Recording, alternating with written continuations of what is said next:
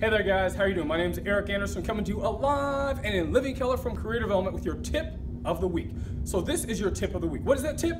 Be unique. What do I mean by be unique? Here it is. Before the interview, this is what I want you to do. This is what I want you to work on. I want you to develop a success plan. That success plan is going to entail a 30, 60, 90-day plan on how you are going to be successful in that role. What that shows the interview is you have put some thought into what you are going to do. You put some thought into the interview. You've actually premeditated on what you're going to do in that job and in that role. Here's the best part about it. If you're in something like, I don't know, graphic design, you can actually print up some of your work and take that into the interview, into that packet, and hand it over to the interviewer or interviewers. Once again, put it in a folder or something like that that shows you've thought about the interview before you even got there.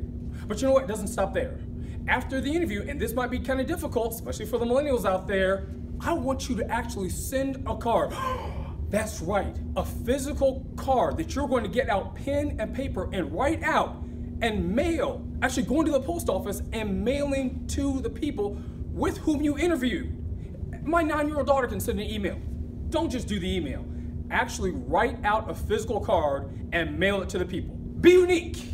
That's what I'm talking about. My name's Eric Anderson, and that was your tip of the week.